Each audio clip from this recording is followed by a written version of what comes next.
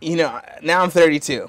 I'm 31, so we're on the same page. Yeah. Right. And so now we're starting to get to that age where, like, suddenly you're starting to learn and you're starting to see how, like what you just said, being the scriptwriter at the, you know, little Frederick newspaper, right. You never knew that might prepare you for WTOP. Right. How crazy is that? In the meantime, like, yeah. you know, you got this love for cinema slowly developing and then just coming around to what it is today. That's pretty awesome. Yeah.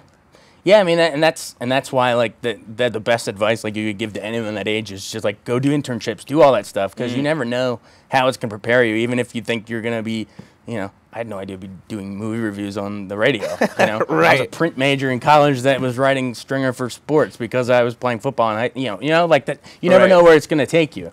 Right. But so I would just say dive into, like, your passion, like, you know. That's good. That's great advice, actually.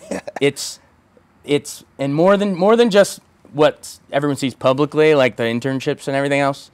I think what's 19,000 times more important is what you do sort of on your free time. So, like, I just remember printing off best lists and literally going one by one, highlighting them off, taking notes. Remember the serial killer in Seven? There's like all the all the composition notebooks of chicken scrawl, weird things. Okay, well, take away the serial killer aspect and put it in towards cinema. But that's what it looked like. It was just like, all right, this is what makes Citizen Kane great. This is, you know, and this is Lawrence of Arabia. And you just like, I just went through. I really wanted to know, like, what makes the great movies great. There's got to be some secret here. What is it?